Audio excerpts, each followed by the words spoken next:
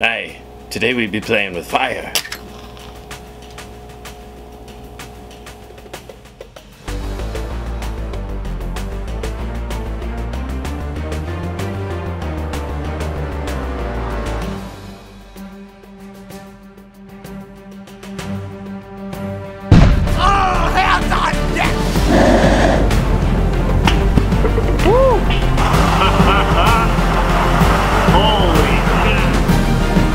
Can't believe it, dude. I've been looking for you for literally like years, man.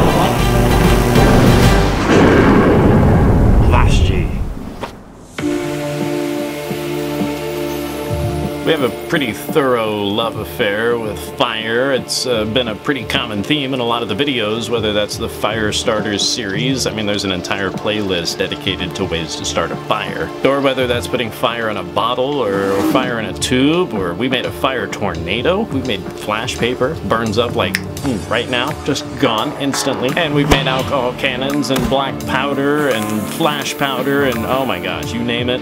If it involves fire, we are all about that here. And today's no different, but we're actually going to be studying some things and trying to learn a little bit more about some different fuel sources, some different types of alcohol that we can use for lots of demonstrations and science projects and that sort of thing.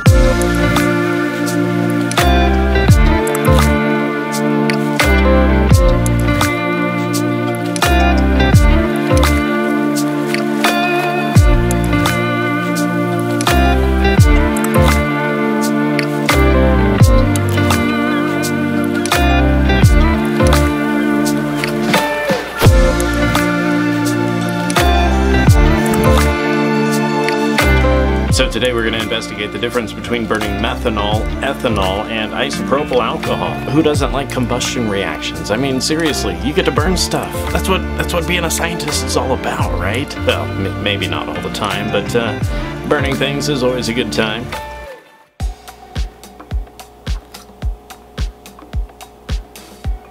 We're starting with methanol. Methanol is the simplest of all alcohols. It only has one carbon atom and is a very simple molecule. There's not a whole lot to it and actually combusts pretty quickly and easily.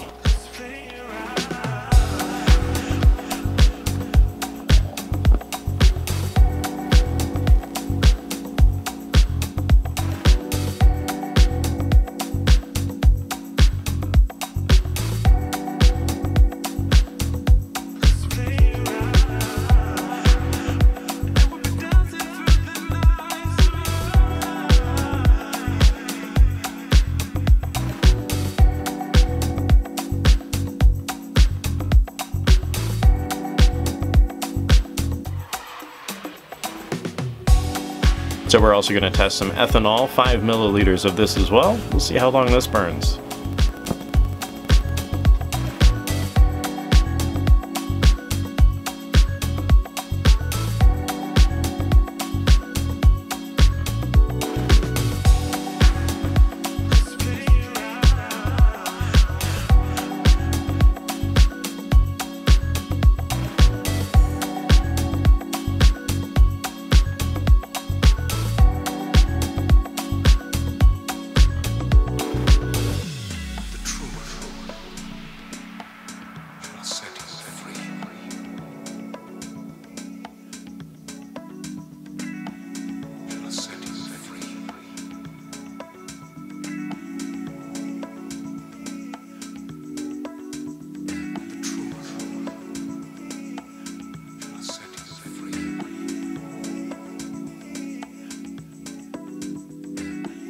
Finally, we're going to test isopropanol or isopropyl alcohol, but the problem with isopropanol, it doesn't burn completely just in the atmosphere, so I would expect this to take a little bit longer and we should see a little bit more luminous flame, a brighter, more intense light.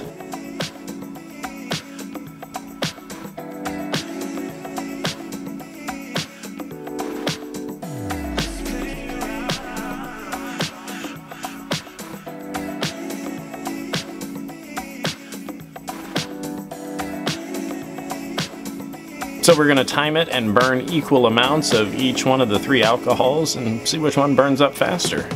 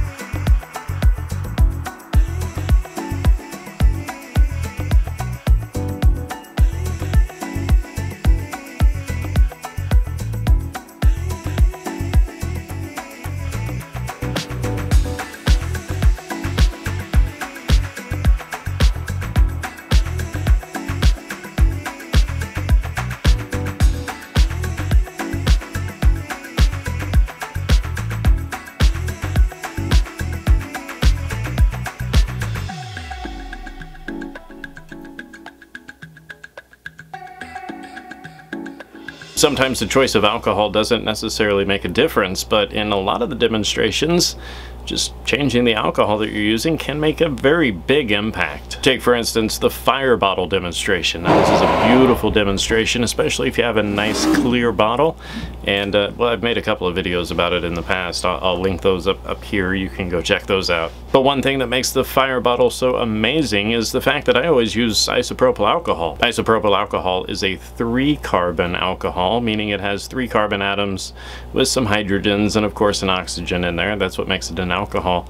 And having all of those carbons means that it burns a little slower, sometimes doesn't produce quite as complete of a combustion, and thereby creating a more luminous flame. And for the fire bottle, the luminous flame is what we're after. We want you to be able to see the flame. A luminous flame simply refers to how much light a flame gives off. So the more complete the combustion reaction, the less light is given off, and the less efficient combustion reactions actually produce a lot more light. There's extra fuel that's not being burned, or those are carbon atoms that aren't actually being combined with oxygen to make carbon dioxide, and so we just have these leftover carbon atoms from the combustion. Those get heated to such a high temperature that they give off light, and that's a more luminous flame. So for lots of reactions or demonstrations, you want that luminous flame. You can always force a luminous flame if you have a combustion reaction that doesn't have enough oxygen, or if you just simply have an excess of fuel, such as a candle. Candles are a perfect example of a luminous flame. That's the whole point. We want a candle to give off light. Of course, nowadays they pack them with all those smelly fragrances to make them smell good, but you know,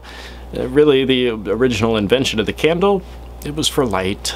Then when I was researching about the different types of fuel sources, I very quickly ran across a lot of folks who were trying to figure out what kind of alcohol to use in your camp stove. Like if you have a little alcohol stove, you can find these just about anywhere nowadays, or you can build your own. There's hundreds of videos on YouTube about how to make your own alcohol stove, and once you have that, really it becomes a matter of what type of fuel source do you want to use. So what I've come to determine, just based on the tests that I've done and some of the research that I've done in the past, ethanol seems to be the right choice to use for a camp stove. It produces a nice clean combustion and doesn't really have a whole lot of soot associated with it. Plus, it's relatively safe. It's not going to be producing any other compounds or other fumes that are going to be toxic. So I would highly recommend using ethanol for your alcohol stove if that's what you're looking for.